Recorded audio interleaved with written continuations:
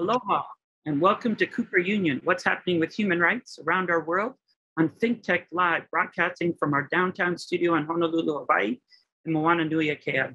I'm your host, Joshua Cooper. The title of today's episode is Unwavering Unity for Ukraine and the World, Strong Solidarity and Strategic Solutions. Joining me today is Alex as the Amnesty International Country Specialist. Alex, thank you so much time for appearing with us today on this important historic day regarding the war in Ukraine. Pleasure is mine, Joshua. Thank you so much for having me on.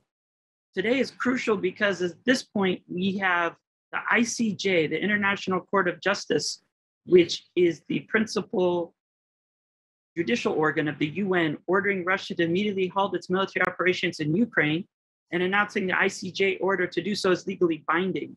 Of course, this order was made as a preliminary measure in a case that Ukraine lodged at the ICJ under the Genocide Convention in response to the Russian invasion on February 24th. Any initial comments on that, especially as Kiev is under a 35-hour curfew right now?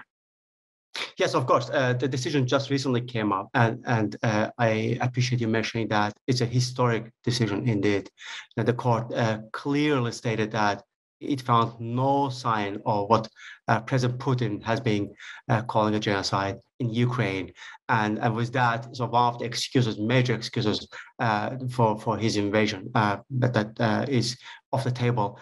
This Russian invasion is unprovoked and based on a fake. So this is now a cold fact, I would say, established by ICJ. It's very important.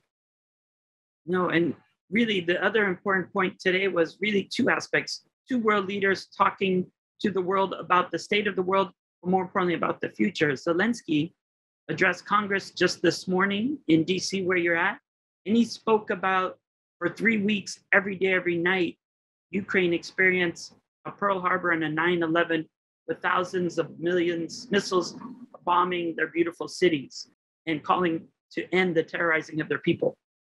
Joshua, you're right that today is the 21st day of the brutal attack by Russia to Ukraine, but today is not, but the war has been around for 8 years now. And the sentiment that we have noticed, we have seen today on the Hill and also in the White House did reflect the general opinion both in Kiev and here in Washington, D.C., which is that, Russia has been engaging in unjustified, war crimes in Ukraine. There are compelling facts that Russia is not necessarily targeting Ukrainian armed forces, but is targeting civilians. And what the President Zelensky, Ukrainian president, was trying to pitch, if I can say, if you want, here in Washington was, hey, we gotta defend ourselves. The general sentiment is that, if Russia stops shooting, that means the war will stop. If Ukraine stops shooting, that means there will be no Ukraine left. And that's why Ukraine, is trying to, like I said, pitch international solidarity, and also is trying to gain access to the tools that they need, Ukrainians need to defend themselves. And unfortunately, at this point, given the circumstances, our response, international community's response, can't go beyond some certain level. And we have seen President Biden also made a speech, and he also announced new assistance to Ukraine, and that also reflects, like I said, the sentiment here in Washington and also in European capitals. Yes, and Zelensky did call for a United for Peace, or a U-24, aimed at quickly mobilizing military, financial, and humanitarian support to keep the peace and to quickly save the world, to save lives. And his final message was to Biden, where he said, "You are the leader of the nation. I wish you to be the leader of the world. To be the leader of the world means to be the leader of peace." So what do you think of this U-24? Was it received well? And what are some of the aspects that people are considering now going forward? I appreciate that question. I think to understand the bigger picture here, we need to turn back, like I mentioned, that the war did not start now. Just because Russia, which is the largest country, biggest country in the world, has been able to invade into the biggest country in Europe for years and been able to get away with it. It wants to believe and us to believe that there's some sort of like territorial dispute between the two countries. That's not true, right? Ukraine, along with other post-Soviet countries, have been recognized by the international community, within its territorial integrity, and Russia, was also among those who have recognized Ukraine for years. And now President Putin also wants you to believe that he had no choice but to invade because of NATO angle and NATO, and that he feels that he is threatened by this defensive organization, and that comes down to the fact that Ukraine is not joining NATO in the near future, and you have seen the world leaders said as much over and over. We also heard lately, just this morning from NATO Secretary General, also reflecting that particular fact that besides President Putin's demand, was largely seen, as a non-starter, by the West, and because NATO's, open door policy says sovereign countries can choose, their own security alliances alone. Now, coming to the question, again, the most important component to this story is the Ukrainian people. Wonderful, wonderful people that President Putin never got to understand. He hasn't been to Ukraine for many years. Ukrainians want to live in an open, rules-based society, but that's something that Putin cannot accept, because how else can you explain it to your own people, right? He feels threatened by this avenue because Ukrainians and Russians, have shared history in the same neighborhood, and now he has to explain to his own people. I hope this answers your question.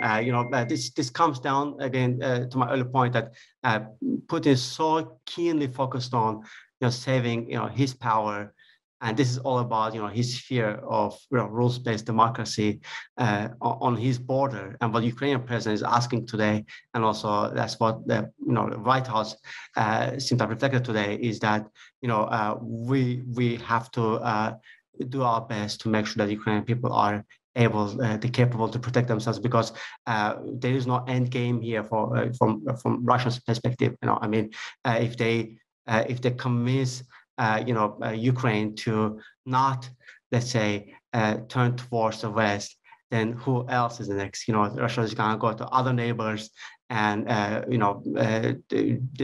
notion that a superpower with nuclear weapon arms can actually in the 21st century attack its neighbors, it does actually take us to a different and more dangerous world that we inherit. Very true. That's probably why the prime ministers of Poland, Czech Republic, and Slovenia even took a train into Kiev yesterday to show solidarity. They recognize exactly what you said, that while it's today Ukraine, tomorrow could easily be their countries, and pointing out where would it stop. And maybe that's why Zelensky was saying maybe World War III has already begun and that these are the first acts. But as you have said, there's been consistent actions of Putin over the time where he actually has, like you said, in Crimea, but also there's patterns of even bombing civilian targets and hospitals in various conflicts throughout time. So this is a pattern of Putin really committing war crimes and aggression against his neighbors over a certain time. But this is maybe the first time that a country is really standing up for its self-determination. The only missing angle here is the Ukrainian people. Unfortunately, the brazen nature of these attacks had devastating, horrific consequences to the entire country. Over the last 21 days, Russian army has bombed residential apartment buildings. You can see amnesty statements on, we have very compelling statements indicating that, it has bombed sacred, burial grounds and shelled kindergartens, orphanages, deliberately the hospitals. Even we can see there are reports out there that they have been shelling, a Holocaust memorial complex, and then reports about explosions and in and around near like the capital city of Kiev, coming even now as we speak. They have spurred mass hunger, and they've caused so many to flee their homes. I'm talking about 3 millions of people. 3 millions in 21st century in just 21 days. That's the cost of this war. The latest UN estimates that they're marching towards 3 million, but numbers can actually become somewhere between 5 and 10 millions. So many countries that you have named, they have opened their borders, their hearts to Ukrainian people. They opened their homes to those feeling Ukraine. But the question that we need to answer is, what is the end game here? Again, Ukraine cannot join NATO. We get that, but Putin, that is not what Putin, what bothers Putin. He and if you take close look at his statements, he started talking about NATO's borders somewhere like between return back to between 1998, 1997 level, which means it also targets several current NATO members. Is the NATO the only entity that bothers Putin? He and people around him talk about the European Union. The goal, as you have noticed that some European leaders have been in Kiev, but they also visited Moscow for even before Russian army crossed the border. Was Putin genuinely open for being talked out? So that is the question that we came to understand that needs to answer. Unfortunately, the answer is not yes at this point. So it's a really important point, because if you look at the attack on the maternity ward and the bombing of Mariupol, unfortunately, it's a similar pattern in Chechnya from 1999 to 2000, where they destroyed or damaged several hospitals in the capital of Grozny. Also in Syria, when he joined the Assad regime in bombing and launching missile attacks against hospitals located in opposition-controlled areas. So even the sadder part is when they started moving the hospitals underground in caves and they used the bunker buster bombs. So really, we understand that this is a long-term pattern and more must be done. That there was diplomacy efforts by world leaders going to Moscow, but you can highlight, as you've raised and how Amnesty has documented throughout this entire 21 days, the conflict and more importantly, those human rights violations taking place by the Putin regime. Amnesty International has been on the ground, so we have, folks working both in Ukraine and also in surrounding countries. Amnesty Russia office also has been around, and we have members that empower us, and all over the country, in the US, in Europe, they have been galvanized, their efforts and trying to understand, all possible tools that we can use at this point to respond this increasing, I would say, the massive human rights concern that is right now happening, believe in.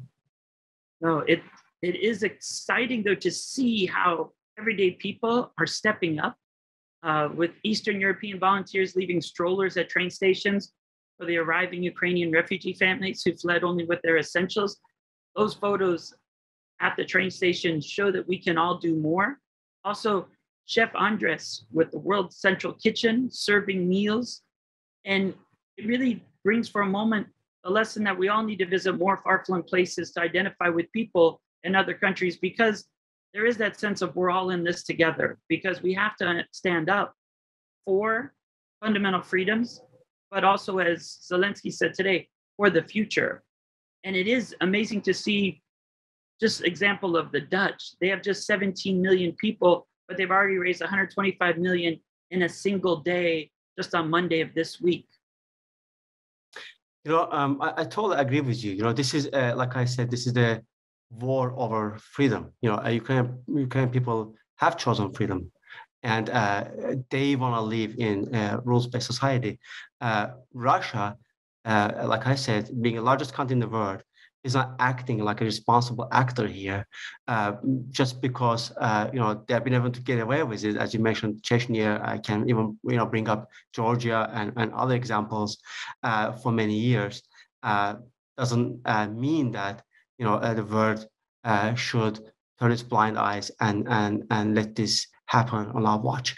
So you're right that so many people from European countries.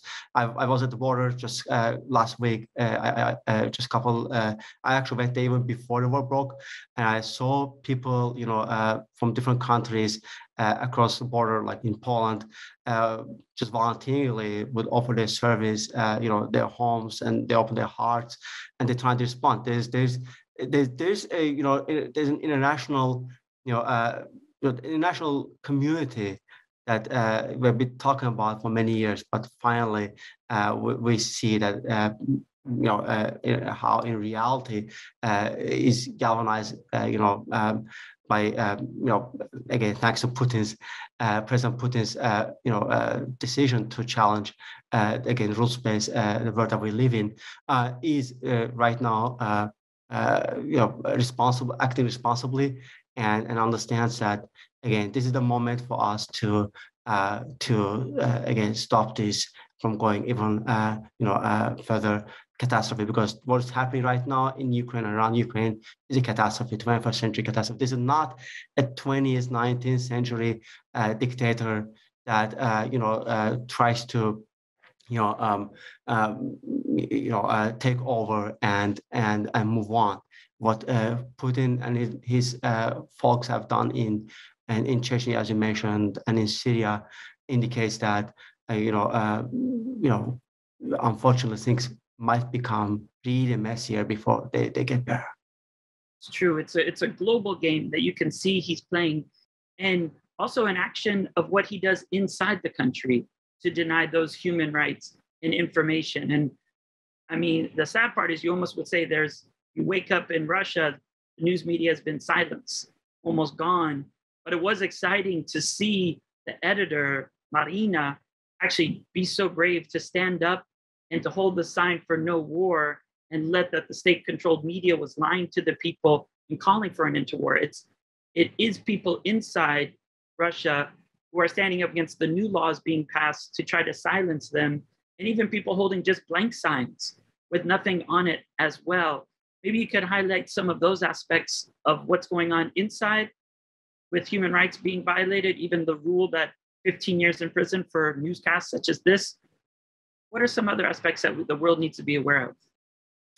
Russia has a history of gross human rights violations inside the country, and you're right that what happened just with mere fact, Memorial Organization a couple weeks ago was a clear fact that President Putin is trying to rewrite the history, that he imagines, he understands, and use it as a pretext to drive these human rights violations beyond its border. What we're witnessing is transnational human rights, gross human rights violations that, as you perfectly mentioned, that it did start in Russia.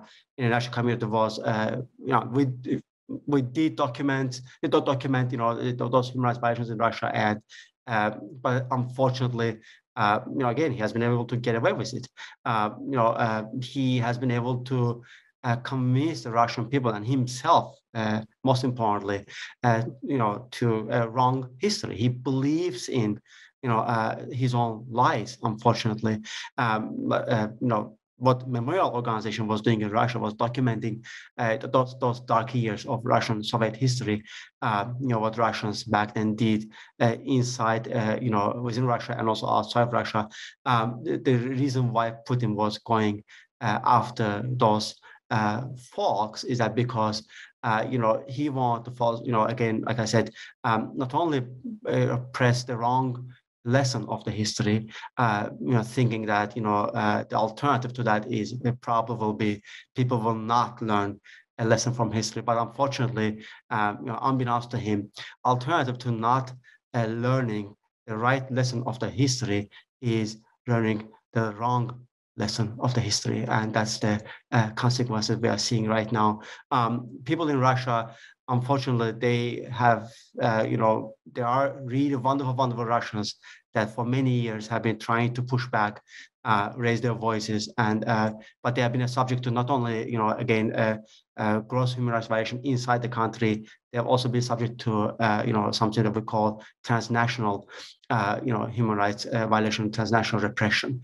Now, Putin and his administration, they're trying to export, the human rights violations, gross human rights violations from the region, as you can see right now, to Ukraine and to other countries.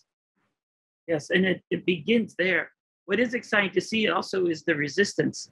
Just 1 week ago, the Kiev Classic Symphony Orchestra actually played at the same central square in the Maidan, which was that focal point of the revolution. And they played a concert there showing their strength through music. And this 25-minute concert was, of course, in freezing weather, nationally televised. It was exciting to show how they're still unafraid, even with the bombs flying. And of course, it's that spirit that they're saying. And that, I think, was also brought up by Jamala, who also is now in Istanbul, who won a contest for Eurovision. And she was pointing out how history is repeating itself. But I think we can see that there's a new trend where people are actually standing up for the values of human rights, these universal values, and also standing up for what we think should be done. And maybe you could share some of what you saw since you were there, of course, just at the border a week ago, and how people are standing up for their human rights. There are two components here: how to help those who are inside the country and trying to get out as soon as they can, and they have life to leave behind. And unfortunately, Russian forces don't even allow them to leave their neighborhoods. There are several corridors that have been negotiated with Russian forces lately, and when people try to use those corridors to leave, Russians deliberately, Russian forces are targeting them and killing them. Unfortunately, we've heard several numbers from Ukrainian government and international organizations, and at this point, I've seen so many creative ways. Also, people outside of Ukraine are trying to use to help them with what they can financially, support them. For instance, I've seen people using Airbnb, trying to book apartments, assuming that eventually those apartments, even if they don't visit Ukraine, but the owners of the apartments are able to have access to the funding. That's one thing. Another thing, obviously, there are humanitarian organizations, and they're on the ground and they're trying to use, they're trying to reach with humanitarian aid. But again, like I said, for those who are inside Ukraine, for them, situation is different. Sometimes even international organizations can't find a safe way to safe pass, safe way to reach to Ukrainian people with their aids. And for those who have left the country, obviously, we talk about millions of people, and they need your emotional support, your support, financial,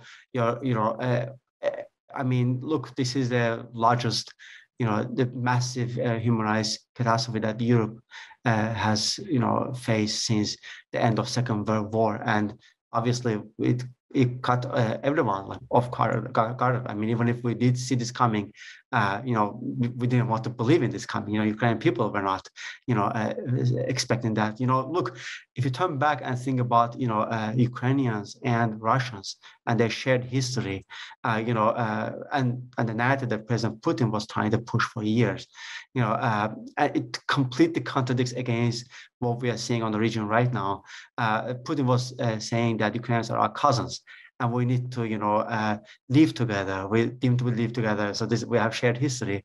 But today, he's sharing, he's sending his arms and he's killing his own cousins, and this is hard to comprehend. They do need all kinds of support.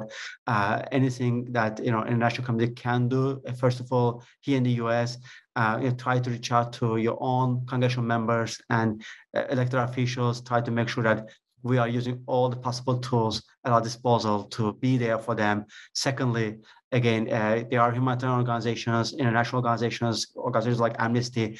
We've launched campaigns. We're sending out letters to Ukraine ambassador, Russian ambassador and Russian Defense Ministry, and trying to raise awareness and trying to again make sure that they do see international backlash. There is no alternative let's say history or reality or facts that Putin wants us to live in.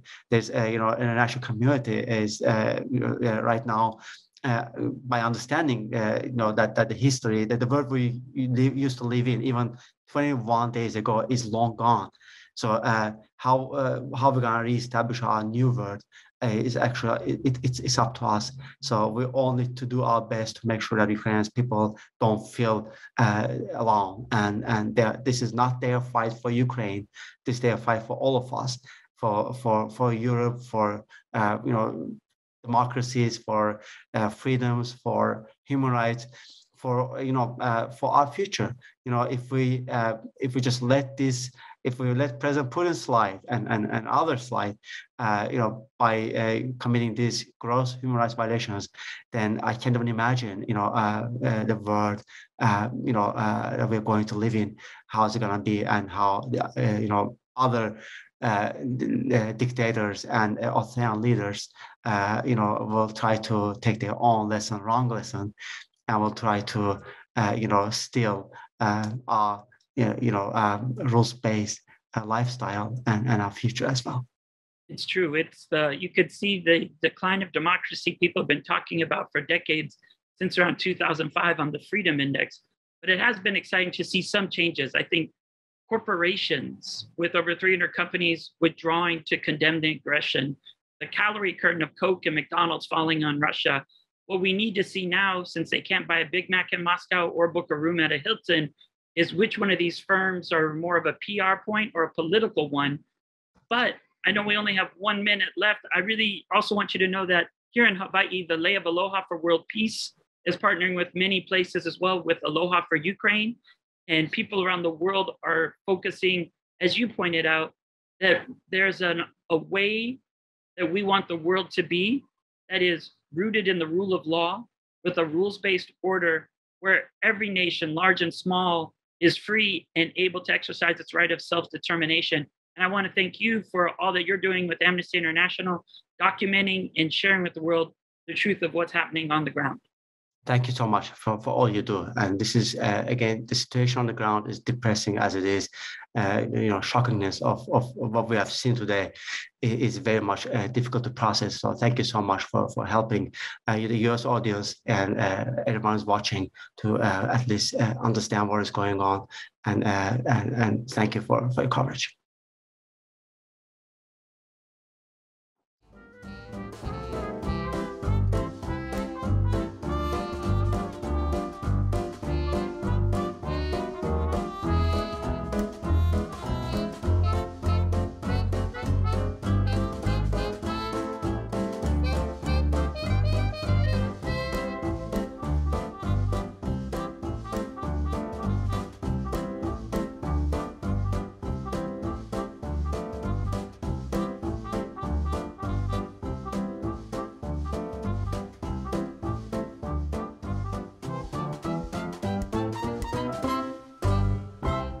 Thank you so much for watching ThinkTech Hawaii.